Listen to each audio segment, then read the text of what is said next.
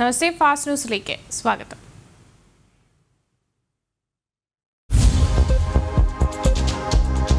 ഇരട്ട വോട്ട് വിവാദത്തിൽ ഇടപെടലുമായി ഹൈക്കോടതി. ഇരട്ട വോട്ടുള്ളവർ ഒരു വോട്ടേ ചെയ്യുള്ളൂവെന്ന് തെരഞ്ഞെടുപ്പ് കമ്മീഷൻ ഉറപ്പാക്കണം. ഇതിന് ആവശ്യമായ നടപടികൾ കമ്മീഷൻ സ്വീകരിക്കണമെന്നും ഹൈക്കോടതിയുടെ ഇടക്കാല ഉത്തരവ്. ഹർജിയിൽ കഴിഞ്ഞ വെള്ളിയാഴ്ച ഹൈക്കോടതി ഡിവിഷൻ ബെഞ്ച് തെരഞ്ഞെടുപ്പ് കമ്മീഷനോട് വിശദീകരണം ആവശ്യപ്പെട്ടിരുന്നു.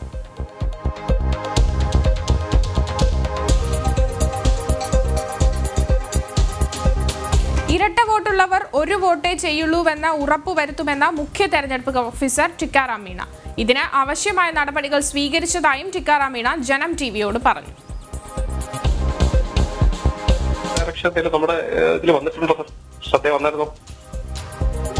ഹൈക്കോടതിയിലെ കേസ് ഉണ്ടല്ലോ ഇന്ന്. അല്ല, ഇപ്പൊ ഡയറക്ഷൻ കൊടുത്തിട്ടുണ്ട്. ഹൈക്കോടതി പറഞ്ഞിട്ടുണ്ട്, അതായത് ഒരാൾ ഒരു വോട്ട് മാത്രമേ ചെയ്യുന്നുള്ളൂ എന്ന് തെരഞ്ഞെടുപ്പ് കമ്മീഷൻ ഉറപ്പുവരുത്തണമെന്ന്. അത് ഉറപ്പുവരുത്താൻ നമ്മൾ എല്ലാ ഏർപ്പാട് ചെയ്തിട്ടുണ്ടല്ലോ. അതാണല്ലോ ബഹുമാനപ്പെട്ട ഹൈക്കോടതിയെ നമ്മൾ ധരിപ്പിച്ചത്. ഓക്കെ സാർ, നമ്മൾ അങ്ങനെ സത്യവാങ്മൂലം കൊടുത്തിട്ടുണ്ടല്ലേ? അതെ, അതിന്റെ അടിസ്ഥാനത്തിലാണല്ലോ ഇത് നമ്മൾ സംവിധാനം തന്നിട്ടുണ്ട്. അവിടെ നേരത്തെ ഉറപ്പാക്കിയിട്ടുണ്ട്. ആ പ്രസ് കോൺഫറൻസിൽ ഇത് തന്നെയല്ലേ ഞാൻ പറഞ്ഞത്.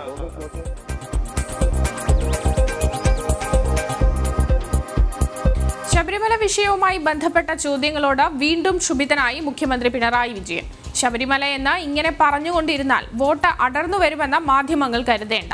മാധ്യമങ്ങൾക്ക് ഇങ്ങനെയുള്ള വിഷയങ്ങൾ ഉയർത്തിക്കൊണ്ടുവരണമെന്നുണ്ട്. എന്നാൽ നാട് അത് സ്വീകരിക്കുന്നില്ലെന്നും മാധ്യമങ്ങളുടെ വിശ്വാസ്യത തകരുകയാണെന്നും മുഖ്യമന്ത്രി കണ്ണൂരിൽ പറഞ്ഞു. ശബരിമല നിങ്ങൾക്കൊരു പ്രശ്നമാണ്. നിങ്ങൾ വിചാരിക്കുന്നത് ശബരിമല ശബരിമല ശബരിമല ശബരിമല ശബരിമല എന്ന് പറഞ്ഞുകൊണ്ടിരുന്നാൽ വോട്ട് ഇങ്ങനെ അറന്നറന്ന് വരുമെന്നാണ്. അത് തദ്ദേശ സ്വയംഭരണ തെരഞ്ഞെടുപ്പിൽ നോക്കിയില്ലേ? എന്തെങ്കിലും ഗുണം കിട്ടിയോ? അനുഭവത്തിൽ നിന്ന് പഠിക്കാൻ തയ്യാറാകണം, കാര്യങ്ങൾ മനസ്സിലാക്കാൻ തയ്യാറാകണം.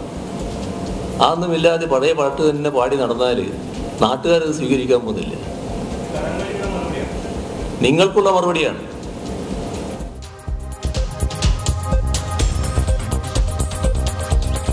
ശബരിമല വിഷയത്തിൽ സർക്കാർ പ്രകോപനപരമായ നിലപാട് സ്വീകരിക്കുന്നുവെന്ന് കെ സുരേന്ദ്രൻ. ശബരിമലയെ വീണ്ടും കുരുതിക്കളമാക്കുവാനാണ് നീക്കം. വീണ്ടും യുവതീ പ്രവേശനത്തിനാണ് സർക്കാർ ശ്രമമെന്നും സുരേന്ദ്രൻ ആരോപിച്ചു. തപാൽ വോട്ട് മാനദണ്ഡങ്ങൾ പാലിച്ചല്ല രേഖപ്പെടുത്തുന്നത്. ഇക്കാര്യം തെരഞ്ഞെടുപ്പ് കമ്മീഷനെ അറിയിച്ചിട്ടും നടപടി സ്വീകരിച്ചിട്ടില്ല. കാസർഗോഡ് ജില്ലയിൽ CPM-ഉം മുസ്ലിം ലീഗും അന്തർധാരയിലാണ്. മഞ്ചേശ്വരം, ഉദുമ മണ്ഡലങ്ങളിൽ ലീഗും CPM-ഉം ധാരണയിലെത്തിയെന്നും സുരേന്ദ്രൻ ആരോപിച്ചു. മറ്റൊരു കാര്യം, ശബരിമലയുടെ കാര്യത്തിൽ വീണ്ടും സർക്കാർ പ്രകോപനപരമായ നിലപാടുമായിട്ടാണ് മുമ്പോട്ട് പോകുന്നത്. ശബരിമല വിശ്വാസികളുടെ പ്രതിഷേധത്തിനൊടുവിൽ ചില മന്ത്രിമാർ മലക്കം മറിഞ്ഞെങ്കിലും ആ മന്ത്രിമാർക്കെതിരായിട്ട് പരസ്യ നിലപാട് സ്വീകരിച്ചിരിക്കുകയാണ് ഇപ്പോൾ CPM-ന്റെ കേന്ദ്ര നേതൃത്വവും സംസ്ഥാന മുഖ്യമന്ത്രിയും. ദേവസ്വം വകുപ്പ് കൈകാര്യം ചെയ്യുന്ന ശ്രീ കടകംപള്ളി സുരേന്ദ്രൻ ഇടയ്ക്കൊന്ന് മാപ്പ് പറയാൻ ശ്രമിച്ചെങ്കിലും നിമിഷാർദ്ധം കൊണ്ട് പാർട്ടി അഖിലേന്ത്യാ ജനറൽ സെക്രട്ടറി സീതാറാം യെച്ചൂരിയും സംസ്ഥാന മുഖ്യമന്ത്രി പിണറായി വിജയനും അദ്ദേഹത്തെ തിരുത്തുകയുണ്ടായി. വിശ്വാസികളെ വേട്ടയാടുന്ന ഇടത് സർക്കാരിന്റെ നയം തിരുത്താൻ പോകുന്നില്ല എന്നുള്ള കൃത്യമായിട്ടുള്ള സൂചനയാണ് ഈ പ്രതികരണങ്ങളിൽ നിന്ന് വ്യക്തമാവുന്നത്. മറ്റൊരു പ്രധാനപ്പെട്ട വാർത്തയിലേക്കാണ്. എൻഫോഴ്സ്മെന്റ് ഡയറക്ടറേറ്റിനെതിരെ വീണ്ടും കേസെടുത്ത ക്രൈംബ്രാഞ്ച്. സ്വർണ്ണക്കടത്ത് കേസ് പ്രതി സന്ദീപ് നായരുടെ അഭിഭാഷകൻ DGPക്ക് നൽകിയ പരാതിയിലാണ് കേസെടുത്തത്. വാർത്തയുടെ വിശദാംശങ്ങൾ നൽകുവാനായി രാജീവ് ചേരുന്നുണ്ട്. രാജീവ്, മുഖ്യമന്ത്രിക്കെതിരെ മൊഴി നൽകുവാൻ സമ്മർദ്ദം ചെലുത്തിയെന്നാണ് പരാതി നൽകിയിരിക്കുന്നത്. എന്താണ് കൂടുതൽ വിശദാംശങ്ങൾ?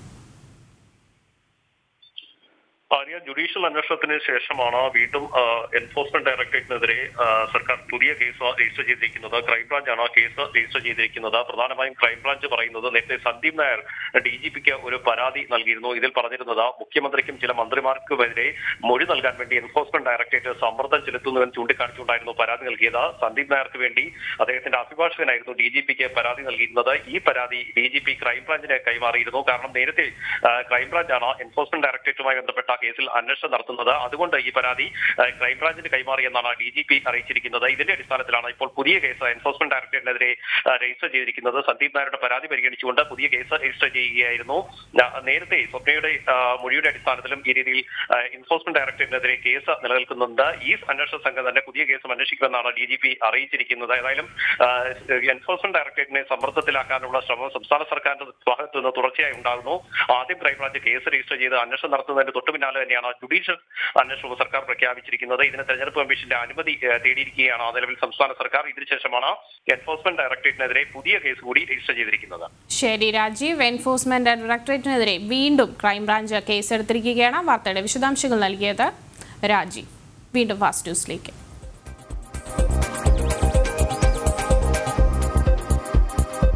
കേരളത്തിനായി റെയിൽ പദ്ധതികൾ അനുവദിച്ചെങ്കിലും കേരള സർക്കാർ സ്ഥലം ഏറ്റെടുത്ത് നൽകുന്നില്ലെന്ന് കേന്ദ്രമന്ത്രി പീയൂഷ് ഗോയൽ. കേരളം അഴിമതിയിലും രാഷ്ട്രീയ ആക്രമണങ്ങളിലും പെട്ട വീർപ്പുമുട്ടുകയാണ്. കേരളത്തിലെ റെയിൽ പാത 100% വൈദ്യുതീകരിച്ചു. കേന്ദ്രം ഒരു പക്ഷപാതം കാണിക്കുന്നില്ല.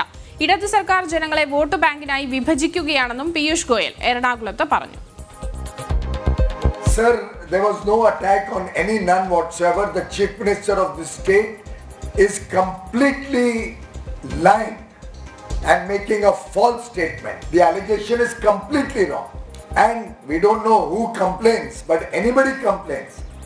It is the duty of police to make investigation. As I said, God forbid if there was...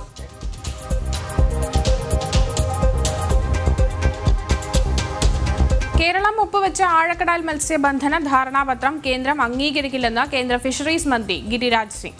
കേന്ദ്ര അനുമതി ഇല്ലാതെയാണ് കേരളം മുന്നോട്ട് പോയതെന്നും വിമർശനം.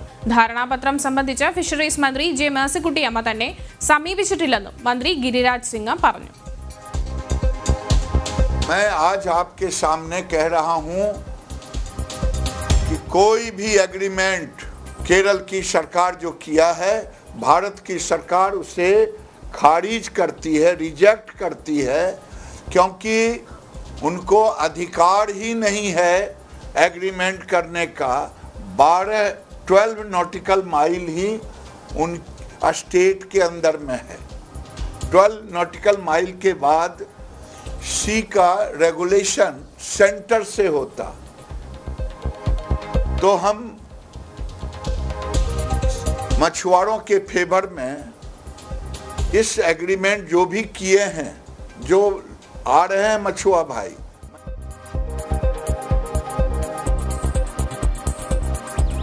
വോട്ടർ പട്ടികയിലെ ക്രമക്കേടിൽ ജില്ലാ കളക്ടർമാർ നാളെ അന്തിമ റിപ്പോർട്ട് കൈമാറും. എല്ലാ ജില്ലകളിലും ഇരട്ട വോട്ട് കണ്ടെത്തിയ സാഹചര്യത്തിൽ തെരഞ്ഞെടുപ്പ് കമ്മീഷന്റെ തുടർ നടപടികൾ നിർണായകമാണ്.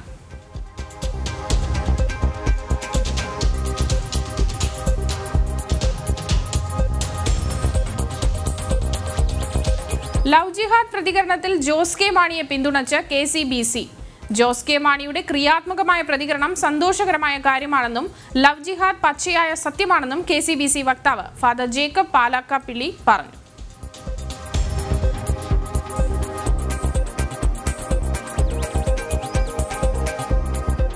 ലവ് ജിഹാദ് വിഷയത്തിൽ KCBCക്ക് പിന്തുണയുമായി കേന്ദ്രമന്ത്രി വി മുരളീധരൻ.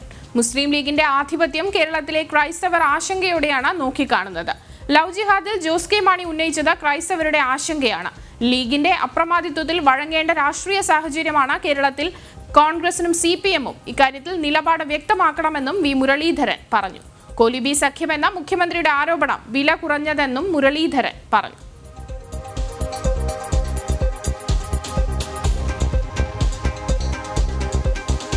രാജ്യസഭാ തെരഞ്ഞെടുപ്പ് മരവിപ്പിച്ചതിനെതിരെ CPM നേതാക്കൾ നൽകിയ ഹർജിയിൽ തെരഞ്ഞെടുപ്പ് കമ്മീഷൻ ഇന്ന് ഹൈക്കോടതിയിൽ വിശദീകരണം നൽകും. കേരളത്തിൽ ഒഴിവ് വരുന്ന 3 രാജ്യസഭാ സീറ്റുകളിലേക്കുള്ള തെരഞ്ഞെടുപ്പ് കേന്ദ്ര തെരഞ്ഞെടുപ്പ് കമ്മീഷൻ കഴിഞ്ഞയാഴ്ച മരവിപ്പിച്ചിരുന്നു. തെരഞ്ഞെടുപ്പ് കമ്മീഷന്റെ നടപടി നിയമവിരുദ്ധവും ഭരണഘടനാ ലംഘനവുമെന്ന് ചൂണ്ടിക്കാട്ടിയാണ് ഹർജി. ഈ മാസം 31-നകം നാമനിർദ്ദേശ പത്രികാ സമർപ്പണം അടക്കമുള്ള നടപടികൾ പൂർത്തിയാക്കിയതിനു ശേഷം ഏപ്രിൽ 12-ന് തെരഞ്ഞെടുപ്പ് നടത്തുവാനായിരുന്നു നേരത്തെ തീരുമാനിച്ചിരുന്നത്. വയലാർ രവി, KK രാഗേഷ്, അബ്ദുൽ വഹാബ് എന്നിവരുടെ ഒഴിവുകളിലേക്കാണ് തെരഞ്ഞെടുപ്പ് നടക്കേണ്ടത്. ഹർജി ഹൈക്കോടതി ഡിവിഷൻ ബെഞ്ച് ഇന്ന് വീണ്ടും പരിഗണിക്കും.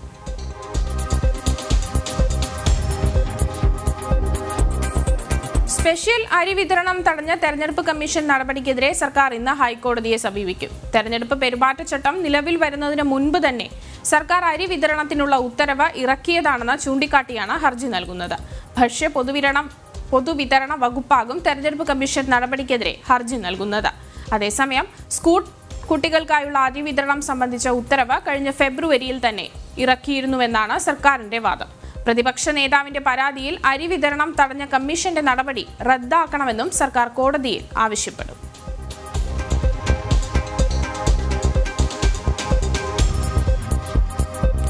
NDAയുടെ തെരഞ്ഞെടുപ്പ് പ്രചാരണത്തിൽ പങ്കെടുക്കുവാനായി പ്രധാനമന്ത്രി നരേന്ദ്രമോദി നാളെ പാലക്കാട് എത്തും. ഇന്ദിരാഗാന്ധി മുനിസിപ്പൽ സ്റ്റേഡിയത്തിൽ ഹെലികോപ്റ്ററിൽ ഇറങ്ങുന്ന പ്രധാനമന്ത്രി റോഡ് മാർഗം കോട്ട മൈതാനിയിലെത്തി രാവിലെ 9:30 ജനങ്ങളെ അഭിസംബോധന ചെയ്യും. തെരഞ്ഞെടുപ്പ് പ്രഖ്യാപിച്ചതിനു ശേഷം ഇതാദ്യമായാണ് പ്രധാനമന്ത്രി തെരഞ്ഞെടുപ്പ് പ്രചാരണങ്ങളിൽ പങ്കെടുക്കുവാനായി കേരളത്തിലെത്തുന്നത്. പ്രധാനമന്ത്രിയെ വരവേൽക്കുവാൻ വിപുലമായ ഒരുക്കങ്ങളാണ് പാലക്കാട് BJP പ്രവർത്തകർ നടത്തിയിട്ടുള്ളത്. 1 ലക്ഷത്തോളം ആളുകൾ പരിപാടിയിൽ പങ്കെടുക്കുമെന്ന് ജില്ലാ അധ്യക്ഷൻ പറഞ്ഞു. പ്രധാനമന്ത്രിയുടെ വരവിനോടനുബന്ധിച്ച് നഗരത്തിൽ പോലീസ് കർശന സുരക്ഷയാണ് ഏർപ്പെടുത്തിയിരിക്കുന്നത്.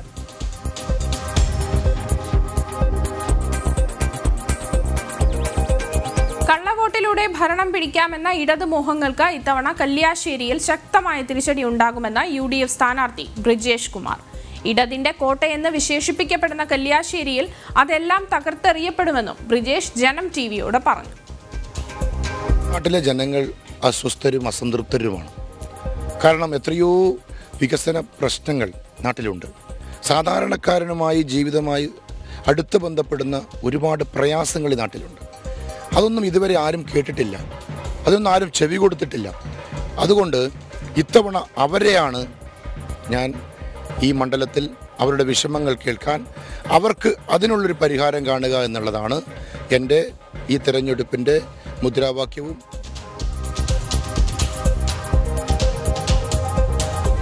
പെരിയ കൊലപാതക കേസ് ഇടതുപക്ഷത്തിന്റെ വിജയത്തെ ബാധിക്കില്ലെന്ന് ഉദുമയിലെ LDF സ്ഥാനാർത്ഥി CH കുഞ്ഞമ്പു.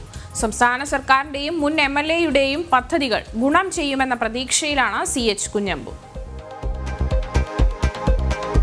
ഔഫിനെ കൊന്നില്ലേ, അതിപ്പോൾ റീസെൻ്റ് ആയിട്ട് നടന്ന സംഭവമല്ലേ. ആ കുട്ടി എന്താ ചെയ്തത്? പഞ്ചായത്ത് തെരഞ്ഞെടുപ്പിൽ ഒരു വാർഡിൽ LDFന്റെ സ്ഥാനാർത്ഥി ജയിപ്പിക്കാൻ സഹായിച്ചു എന്നതിൻ്റെ പേരിലല്ലേ കൊന്നത്? അത് UDFകാരല്ലേ? അപ്പോൾ അങ്ങനെയാണെങ്കിൽ അത് ബാധിക്കണ്ടേ? ഞങ്ങൾക്ക് അനുകൂലമായിട്ടേ വരേണ്ടത്. കൊലപാതകം ഒന്നും നടക്കാൻ പാടില്ല. ഒരു കൊലപാതകം, അത് കല്ലോട്ട് മാത്രമല്ല, ഇപ്പോൾ ഈ 8 മാസത്തിനിടയിലാണ്.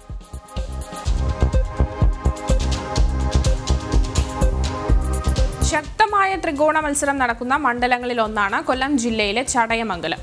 BJP സ്ഥാനാർത്ഥിയായി മത്സരിക്കുന്നത് യുവമോർച്ച ജില്ലാ അധ്യക്ഷൻ വിഷ്ണു പട്ടത്താനമാണ്. LDFനായി ചിഞ്ചു റാണിയും UDFനായി നസീറും ജനവിധി തേടുന്നുണ്ട്.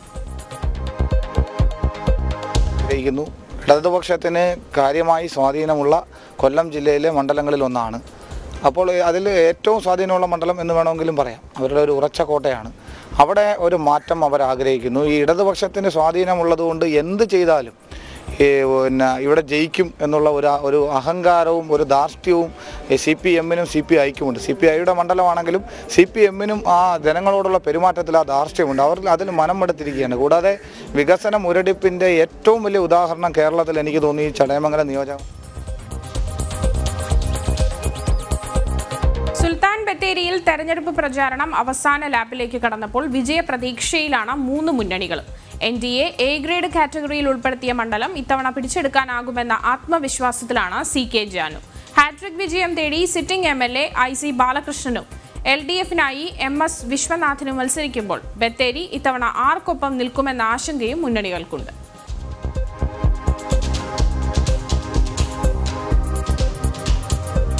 പെരിയ കൊലപാതകത്തിലുള്ള പ്രതിഷേധം വോട്ടായി മാറുമെന്ന പ്രതീക്ഷയിലാണ് ഉദുമ UDF സ്ഥാനാർത്ഥി ബാലകൃഷ്ണൻ.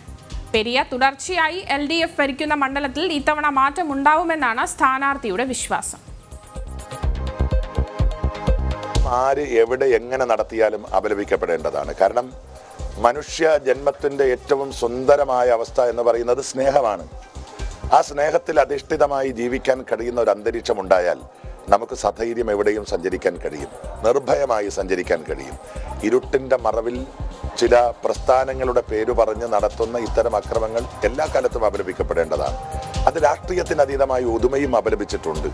അതുകൊണ്ട് കൊലപാതക രാഷ്ട്രീയം തീർച്ചയായും ഉദുമയിൽ ചർച്ച ചെയ്യപ്പെടുന്ന ഒരു വിഷയമാണ്. ഉദുമ ലോകത്തിൻ്റെ മുമ്പിൽ അപമാനിക്കപ്പെട്ട ആ സംഭവത്തിനെതിരെയുള്ള ഒരു പ്രതിഷേധം, അമ്മമാരുടെ കണ്ണീർ, രക്ഷിതാക്കളുടെ തികഞ്ഞ വിജയപ്രതീക്ഷയിലാണ് ആറ്റിങ്ങൽ മണ്ഡലത്തിലെ NDA സ്ഥാനാർത്ഥി അഡ്വക്കേറ്റ് P. സുധീർ. മണ്ഡലത്തിലെ വികസന മുരടിപ്പ് തുറന്നുകാട്ടിയുള്ള പ്രചരണമാണ് മണ്ഡലത്തിലുടനീളം സുധീർ കാഴ്ചവെക്കുന്നത്. ജനങ്ങളത് അനുഭവിക്കുകയാണല്ലോ. കാരണം ഈ നിയോജക മണ്ഡലത്തിൽ പട്ടികജാതി ക്ഷേമത്തിന് വേണ്ടി അനുവദിച്ചതിന്റെ 50% തുക പോലും ഇവിടെ ചെലവഴിച്ചിട്ടില്ല. 2 ദിവസം മുമ്പ് പഴയ കുന്നുമേൽ പഞ്ചായത്തിൽ ഒരു പട്ടികജാതി കോളനിയിൽ ഒരു പെൺകുട്ടി മരണപ്പെട്ടു. ഞാനിപ്പോൾ ഇവിടെ പറഞ്ഞതാണ്.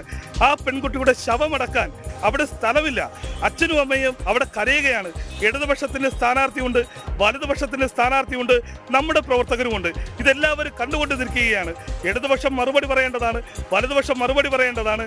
അവസാനം അത് കരച്ചിൽ കണ്ടിട്ട് തൊട്ടടുത്തുള്ള അയൽവാസി അവർ 2 കിലോമീറ്റർ അപ്പുറത്തുള്ള അവരുടെ സ്വന്തം സ്ഥലം കൊടുത്തിട്ട് അവിടെ ശവം മറവ് ചെയ്യാൻ ഉണ്ടായത്.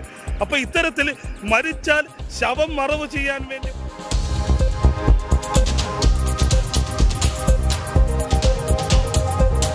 കോഴിക്കോട്ടെ മലയോര മണ്ഡലമായ തിരുവമ്പാടിയിൽ 3 മുന്നണികളും വിജയപ്രതീക്ഷയിലാണ്. LDF സർക്കാരിന്റെ വികസന നേട്ടങ്ങൾ ഉയർത്തിക്കാട്ടി LDF വോട്ട് തേടുമ്പോൾ മണ്ഡലത്തിലെ വികസന മുരടിപ്പാണ് UDF പ്രചരണ വിഷയമാക്കുന്നത്. കേന്ദ്ര സർക്കാരിന്റെ വികസന നേട്ടങ്ങൾ എണ്ണിപ്പറഞ്ഞ NDA സ്ഥാനാർത്ഥിയും മുൻപന്തിയിൽ തന്നെയുണ്ട്. മുഴുവൻ ക്രിസ്ത്യൻ പള്ളികളിലും മുഴുവൻ ക്രിസ്ത്യൻ കോൺവെന്റുകളിലും പോയി.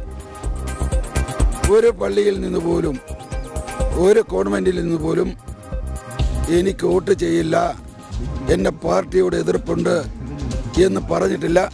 എല്ലാവരും ഭാർദവുമായിട്ട് എന്നെ സ്വീകരിക്കുകയാണ് ചെയ്തത്. മത്തായിച്ചോക്കോയുടെ മരണത്തിന് ശേഷം ജോർജൻ തോമസ് MLA ആവുന്നു. അതിനുശേഷം വീണ്ടും 2016 MLA ആവുന്നു. ഈ ടേമുകളിൽ മാത്രം, ഈ ഇടതുപക്ഷം ഭരിച്ച 10 വർഷത്തിൽ മാത്രമാണ് തിരുവമ്പാടി നിയോജകമണ്ഡലത്തിൽ വികസനം നടന്നത്. അതുകൊണ്ട് ജനങ്ങൾ ഇടതുപക്ഷത്തോടൊപ്പം നിൽക്കും.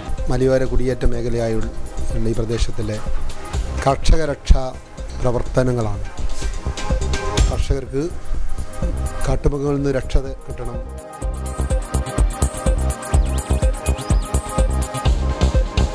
പുതുമ മണ്ഡലത്തിലെ വികസന മുരടിപ്പ് വോട്ടാവുമെന്ന പ്രതീക്ഷയിലാണ് NDA സ്ഥാനാർത്ഥി A. വേലായുധൻ. കേന്ദ്ര സർക്കാർ പദ്ധതികളുടെ ഗുണങ്ങൾ ജനങ്ങൾ തിരിച്ചറിഞ്ഞുവെന്നും ഇത്തവണ NDA പ്രതിനിധികൾ കൂടുതലായി നിയമസഭയിലെത്തുമെന്നും വേലായുധൻ പറഞ്ഞു. വളരെ ശക്തമായ മത്സരം കാഴ്ചവെക്കുന്നു എന്ന് പറയുമ്പോൾ അത് കേവലം വാക്കുകൾ മാത്രമല്ല, കഴിഞ്ഞ 35 വർഷക്കാലമായി തുടർച്ചയായി പ്രതികരിച്ചുകൊണ്ടിരിക്കുന്ന ഇടതുപക്ഷത്തിൻ്റെ പിടിപ്പുകേട് അല്ലെങ്കിൽ വികസന മുരടിപ്പാണ് ഈ നാട്ടിലെ യഥാർത്ഥ പ്രശ്നം. ഉദുമ നിയോജകമണ്ഡലം കാസർഗോഡ് ജില്ലയിലെ ഏറ്റവും പിന്നോക്കമായ ഒരു മണ്ഡലം എന്ന് മാത്രമല്ല, ഇവിടുത്തെ ജനങ്ങൾ വളരെയേറെ കാലമായി ഒരു മാറ്റത്തിന് വേണ്ടി ആഗ്രഹിച്ചുകൊണ്ടിരിക്കുകയാണ്. കഴിഞ്ഞ വർഷം ഇടതുപക്ഷത്തിന് ഭരണം കിട്ടിയിട്ടും കാര്യമായ ഒരു വികസനവും നടത്താത്ത ഒരു മണ്ഡലമാണ് ഉദുമ നിയോജകമണ്ഡലം. ഉദുമ നിയോജകമണ്ഡലത്തിലെ ദേലമ്പാടി പഞ്ചായത്ത്, കുറ്റിക്കോൽ പഞ്ചായത്ത്, ബേടകം, മുളിയാർ തുടങ്ങിയ പഞ്ചായത്തുകളിൽ രൂക്ഷമായ ജലക്ഷാമവും അടിസ്ഥാന സൗകര്യ വികസനത്തിൻ്റെ കുറവും, നടന്നു പോകാനുള്ള റോഡ് പോലും ഇല്ലാത്തൊരു പഞ്ചായത്താണ് ദേലമ്പാടി പഞ്ചായത്ത്. ഈ രീതിയിൽ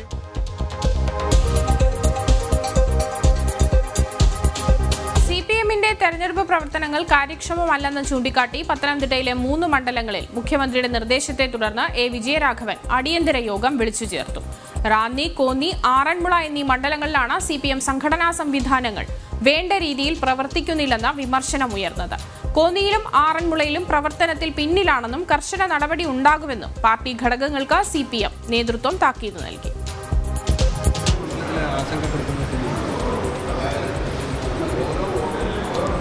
അങ്ങനെ പറയാൻ കഴിയില്ല. മികച്ച സംഘടനാ പ്രവർത്തനം എന്ന കാര്യത്തിൽ പത്തനംതിട്ട ജില്ലയിൽ ഇടതുപക്ഷ ജനാധിപത്യ മുന്നണി എല്ലായിടത്തും നന്നായിട്ടാണ് പ്രവർത്തിക്കുന്നത്. അതുകൊണ്ട് നമുക്ക് അങ്ങനെ ഒരു സ്ഥലത്തൊരു ആശങ്ക എന്നുള്ളൊരു സ്ഥിതി ഇപ്പോൾ രൂപപ്പെട്ടിട്ടില്ല.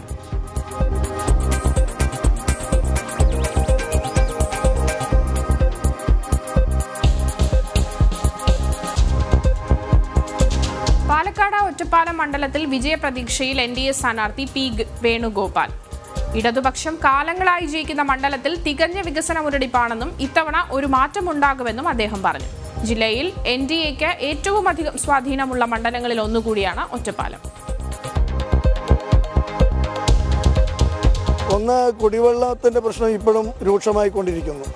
അതേപോലെ തന്നെ എല്ലാ ഭാഗങ്ങളിലും വീടില്ലാത്ത ധാരാളം ആളുകൾ, പ്രധാനമന്ത്രി ആവാസ് യോജന വന്നിട്ടും കേരളത്തിൽ അത് നടപ്പിലാവാത്തതിൻ്റെ പേരിൽ ധാരാളം വീട് കിട്ടാത്ത ധാരാളം ആളുകളുണ്ട്. അവരവരുടെ പ്രശ്നമുണ്ട്. അതുകൂടാതെ ഈ മണ്ഡലത്തിൽ ഒരു മണ്ഡലത്തിൻ്റെതായുള്ള ഒരു തനിമ നിലനിർത്താനുള്ള ഒരു പദ്ധതിയും ഇതുവരെ ജയിച്ച ആരും കൊണ്ടുവന്നിട്ടില്ല. ഒറ്റപ്പാലം ശരിക്കും പേര് കേട്ടുള്ള ഒരു മണ്ഡലമാണ്. പലതരത്തിലും പ്രശസ്തിയുണ്ട്. ഇവിടെ സാഹിത്യകാരന്മാരുണ്ട്, കവികൾ.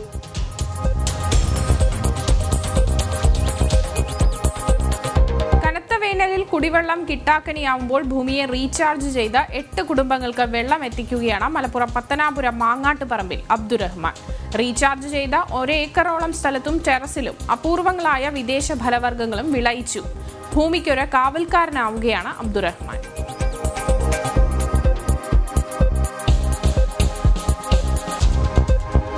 അതിൻ്റെ ഭാഗമായിട്ട് ഇപ്പോൾ പ്രകൃതിയിലേക്ക് ഇപ്പം വെള്ളത്തിൻ്റെ ഒക്കെ ക്ഷാമം വന്നപ്പോൾ എനിക്ക് തന്നെ വെള്ളത്തിൽ ബുദ്ധിമുട്ട് വന്ന ആളാണ്. 25 വർഷം മുമ്പ് നമുക്ക് പോലും വെള്ളമില്ലാത്ത അവസ്ഥയിൽ കിണറിൽ എങ്ങനെ വെള്ളത്തിനെ ഇൻവെസ്റ്റ് ചെയ്യാന്നില്ല എൻ്റെ സ്വന്തമായിട്ടുള്ള കണ്ടെത്തൽ വിജയിച്ചതാണ്. ഇപ്പോൾ ഇവിടെ ഇത്രയും വെള്ളം. എനിക്ക് പറയാനുള്ളത് വെച്ചാൽ നമ്മളെ ഈ വർഷം നടക്കുന്ന ഈ പ്രളയം പോലും കേരളത്തിലുണ്ടാവില്ല.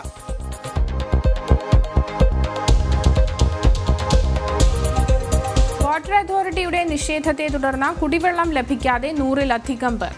എറണാകുളം വടുതലയിലെ സ്വകാര്യ ഫ്ളാറ്റിൽ താമസിക്കുന്ന 100-ലധികം പേരാണ് ഹൈക്കോടതി വിധി ഉണ്ടായിട്ടും വാട്ടർ കണക്ഷൻ ലഭിക്കാതെ ദുരിതം അനുഭവിക്കുന്നത്. ജനപ്രതിനിധികൾ പോലും തിരിഞ്ഞു നോക്കാതായതോടെ തെരഞ്ഞെടുപ്പ് ബഹിഷ്കരിക്കുവാൻ തയ്യാറെടുക്കുകയാണ് ഇവർ.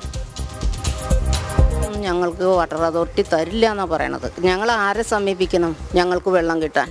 ഞങ്ങൾ എന്ത് ചെയ്യണം? ഇത്ര കാലമായിട്ടും ഇവിടെ ഒരു പാർട്ടിക്കാരും വന്ന് സമീപിച്ചില്ല. അവർക്കറിയാം ഇവിടുത്തെ ഈ 60 വോട്ട് എവിടെയും അവർക്ക് ആവശ്യമില്ല.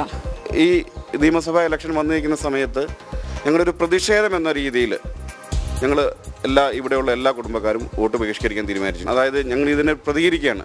ഞങ്ങൾക്ക് വേറെ മാർഗങ്ങളില്ല.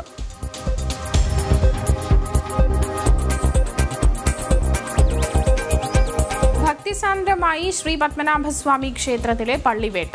ഇന്നലെ രാത്രി സുന്ദരവിലാസം കൊട്ടാരത്തിന് മുന്നിലെ വേട്ടക്കളത്തിലായിരുന്നു ചടങ്ങ്. ഇന്ന് വൈകിട്ട് ശംഖുമുഖത്ത് ആറാട്ടോടെ ഉത്സവത്തിന് സമാപനമാണ്.